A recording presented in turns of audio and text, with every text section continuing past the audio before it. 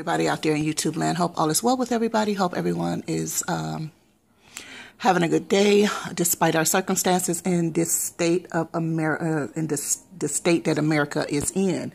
I am very, very angry as usual regarding situations that occur in our country and the response to what the tragedy is. I'm listening to my radio station, a radio station that I like some of the music, but I do not like the conversation at all. I really despise the conversation because the conversation is so anti-Christ. It's unbelievable. And when I say anti-Christ, because a lot of people are like, oh, what's that? A lot of people, they don't understand what is anti-Christ, but anti-Christ is anything that is against Christ. It's anti-Christ. It's not for Christ. And although they are supposedly a Christian, let me put my quotes up there, a Christian radio station that is supposed to encourage individuals or whatever and give glory to God, actually, the conversation is foolishness. Every day it's about they're joking, making up trivia, asking people to call in and tell them about the first time it's really big nonsense. Instead, what we are as Christian New Testament believers, we are to preach the gospel of Jesus Christ, point and blank. That's it.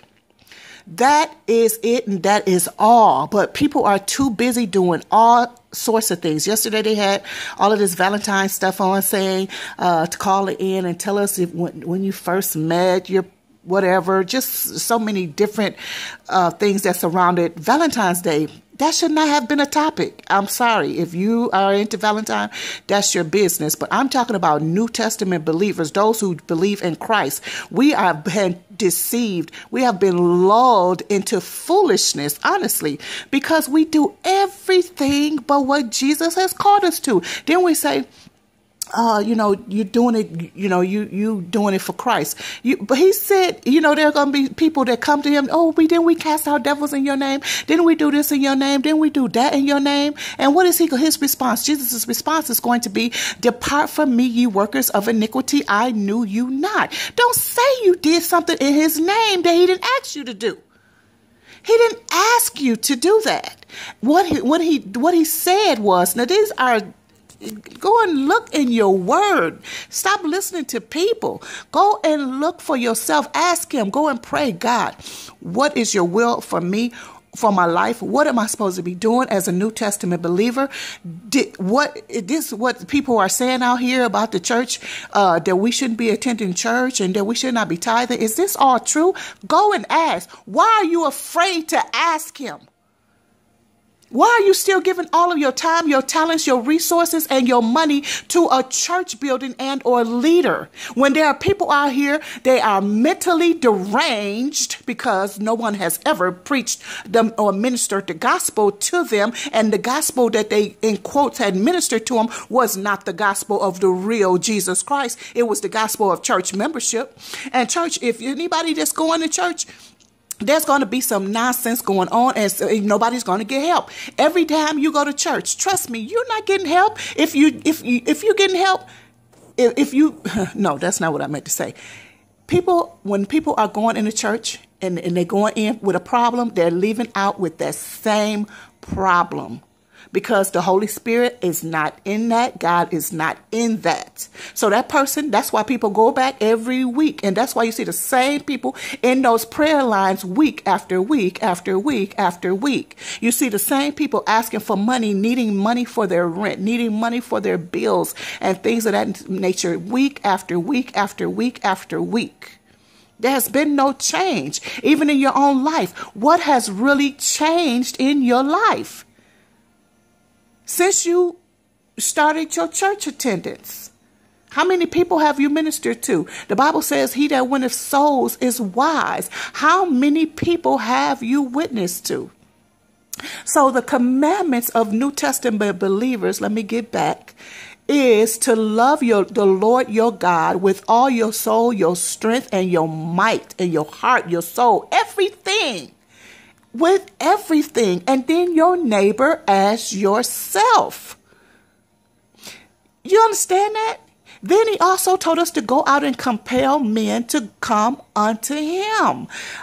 All of the 10 commandments hang on one premise, one foundation, and that's love. I mean, remember, the reason Jesus came to this world, wrapped himself in flesh and came to this wicked world is because he loved us. God so loved the world that he gave his only begotten son so that we can be reconciled to Christ. But we have reconciled ourselves to church membership, church activities, church traditions, church doctrines, church leadership. Church. And people are out here hurting. Some people, they are out here homeless. People are without food, without electricity, and it depending on the climate you live in. If it's very cold, imagine that. Imagine yourself without electricity. Imagine yourself without any heating source in your home. Imagine yourself without proper and clean and warm or proper clothing. Imagine your children not being able to attend a good school, you know, a decent school. I'm not talking about Ivy League stuff, but I'm just saying to get an education. You know, imagine yourself being raped or incest taking place in your home. Imagine these things that people are going through on a daily basis, and they have no clue. They have no hope. Remember, Jesus is our hope and our future. He gives us hope and a future. But if you don't have that, there's no way you can survive it. Your mind will surely snap. That's why people are out here doing what they're doing. Because we don't go out, and the people that we see when we go out, we walk past them, we snob them. Even today, I heard these same people that I was referring to on the radio station, they were saying, well, people know the difference of right and wrong. Yes, people know the difference of right and wrong, but everybody's difference of understanding of right and wrong is different. Because if you don't have the Holy Spirit, there's going to be different opinions. Everybody has a different opinion, even of different scriptures and how they're interpreted. Because if the Holy Spirit is not in it and it's just human mind, it's going to be wrong. So yes, everybody might have a sense of right and wrong, but what is your sense of right and wrong? Because a lot of people think this video is wrong because they believe so much in religious activities. Yes. But there are going to be some, they're going to be like, yep, that's right. Because it's all about God. It's not about us. It's not about us being blessed or anything. It's about us being obedient to God. Oh, I was so put to shame yesterday. I ain't going to lie. I'm going to confess. I was not really put to shame, but I was, in a way, I was put to shame. Let me just say this. I was talking to one of my children, and we were talking about aging or ageism or something like that. And he was talking about, we were talking about how he was going, how he'll take care of his parents and whatnot. And then I said, I forgot what he said. He said, because it's the right thing to do. And I said, well, it's also, don't you want to be blessed? He was like, I mean, come on. He was telling me, I was so messed up. He was saying, it's the right thing to do. It's obedience. It's not about me. He's like, it's not about me being blessed. It's about doing the right thing. Taking care of my parents is the right thing to do, whether I get blessed or not. Oh my God. Just imagine the egg on my face. I thank God for that revelation because it wasn't about being blessed. Because I went back to the scripture, thinking in my mind about the scripture. About those who take care of their parents or whatever. But my baby said, it's not about being blessed. It's about being obedient and doing the right thing. Whoa, praise God. I just thanked God and I repented of that, because that was a religious thought. I had to cast that down.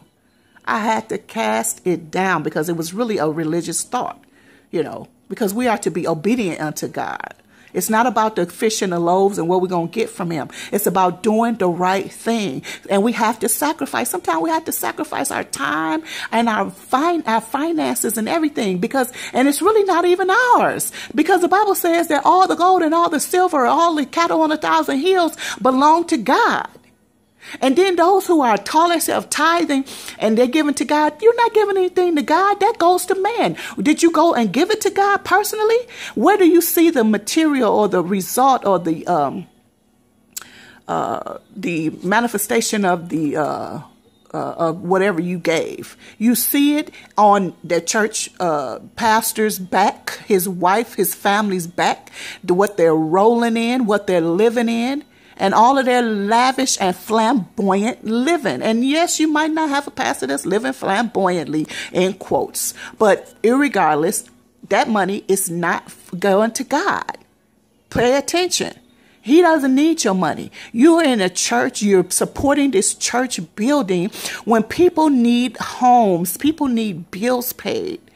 People are losing their homes, whether they're renters or whether they're owners. People are losing so much on a daily basis, and money is being misdirected into churches every week, and to so-called ministries every week.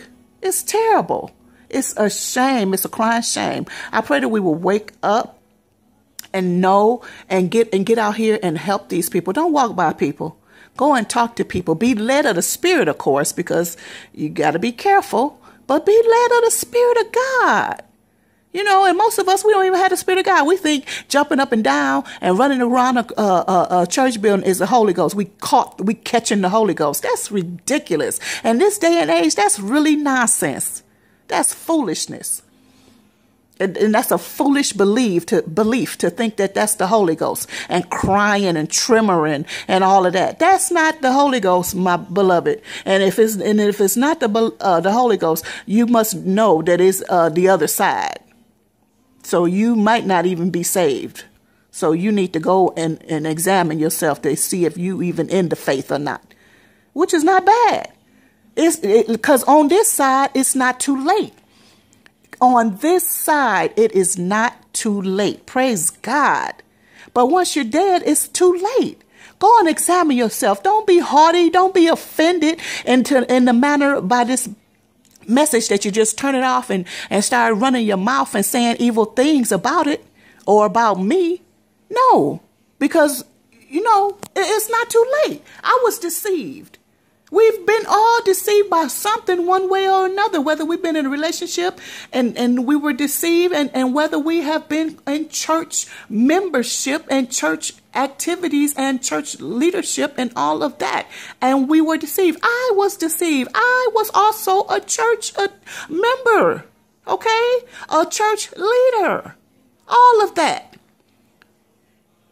But that's not the right thing to do. Although I was always pulling away and doing my ministerial things outside of the church, that still was like straddling the fence, more or less, because I was torn. I was torn between my outside work and my inside work. And that's the reason why I left my inside work.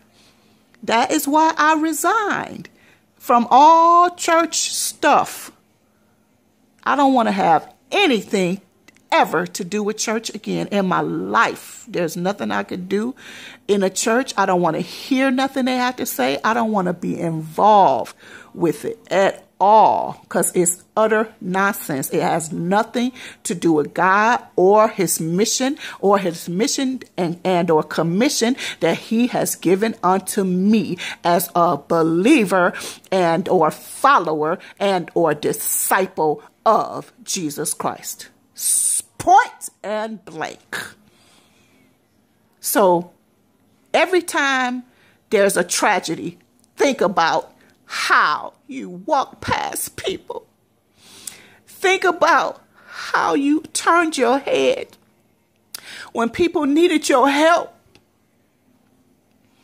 Just think about how much money and time and your talents and your resources you've given to a doggone church building, a building that's probably only occupied once or twice a week. And don't tell me you praying for somebody. Don't nobody need your prayers. They need your action. They need your love. They need you out there. Love is an action word. Remember what he said. Love the Lord your God with all your strength, your might, everything, and your neighbor as yourself. That's an action word. You got to get out there in these streets. You got to get out there, whether you're on a platform, on YouTube, Periscope, whatever, and speaking to people, speaking love and comfort into the hearts of people. And when you meet people physically, you got to help these people. You can't just walk past people. What good is that to say, oh, go and be warm, if somebody tell you they don't have a good place to stay in the night or whatever? What good is for you to tell them, oh, well, God bless you, go and be warm? And you have a place. Come on now. Where's your heart? Where's your Jesus love? You don't have it. A lot of you don't even have it. You think you have it because you're going to church. That's not God. That's not God. It's foolishness. It's foolishness. It's foolishness. It's not of God at all. And I repented of all of that I did in my life. And I've on a new trail, a new track with God. And he's so pleased. Not that I'm perfect. We make mistakes, or we live and we learn, we experience, we go out here and do our thing, and but we learn from those experiences. We mess up. Sometimes we're overzealous because, we want to help people, because since I was younger, I hate for people to be in distress. I always hated it. I cry. I am I hate it. That's why I know my purpose. I know one of my missions. I know, but I hate it. I hate for people to be in distress. I hate for people to be without anything. I just want them to have what they need. I really, really do. I remember when we first started homemaking, and there was times when we didn't have certain things, and that would really touch my heart. And that's how I learned how to save and how not to spend more than I had, and be content with what I had. So I always, after a couple of times not really having enough for me, for our family or whatever, I learned not to live beyond my means. I learned what to cook, what to purchase, and things of that nature, where to purchase, when to purchase things and whatnot, how to cook things that are nutritious. I learned all of these things. And like the Bible said, we learned through our suffering. We learned obedience through our suffering. And I learned a lot, and I really thank God and give God all the glory for that. And that is why I changed my mission, even for this channel, although still random, because the Holy Spirit could come upon a person, although he lives in us, will come upon us with any kind of message or whatever to do. But my goal, objective here on this channel and on my other channel is to encourage us to live a victorious life in Christ Jesus. Because a lot of us, we think that living victoriously is going to church, having nice shoes, having nice clothes, a nice car, a nice home. No, it's doing the will of God. A victorious life is doing the will and the work of God. That's just the bottom line of it. That's it. And also to show us domestic ways to purchase, maybe less expensive foods, and good foods and cooking good foods, shopping different places, and, bargains and things like that, because you don't want to spend all your money. I mean, why would you spend every dime you have? And what is it for? How many clothes do we have? How many material things do we have that we are not even using? I mean, even myself, oh my goodness, the things I have to get rid of every year, not even just every year, but I mean, when I say every year, I mean almost quarterly. because it's still excessive. Even though I think I'm paring down, I'm getting rid of things, the things I have are still excessive. You know, even, you know, it's crazy. But just, beloved, I just want to encourage you to live a victorious life in Christ Jesus. And what that means entails a lot about our health and about us being successful or victorious in Christ Jesus, meaning that we evangelize, we win souls to Christ. We are not out here flamboyant and extravagant and things of that nature. That is very antichrist. Jesus had nothing. He said, they were like, come here. Or some of them disciples or pre-disciples wanted to find out where Jesus lived. He said, come on, I'm going to show you. And what did he say in one scripture? He said, foxes have holes and birds have nests, but the Son of Man have nowhere to lay his head. Jesus had nothing. He made himself of no reputation. He made himself poor. He stripped off all deity, all riches in order to come down to this place. He became poor for our sake.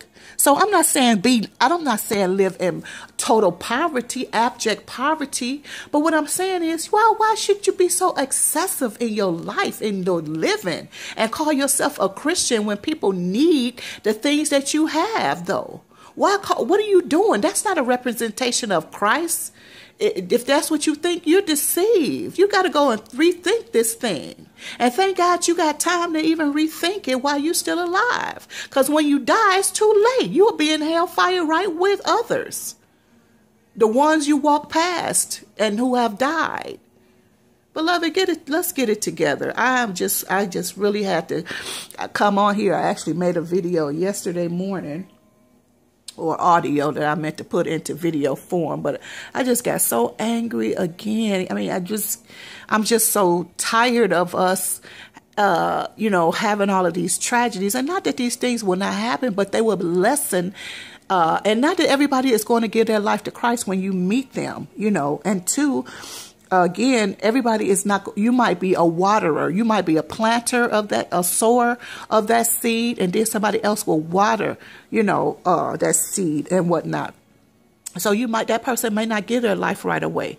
But a lot of people will give their life right away. But when you preach it the right way, don't tell them about church and church membership, because that is not hope for anybody.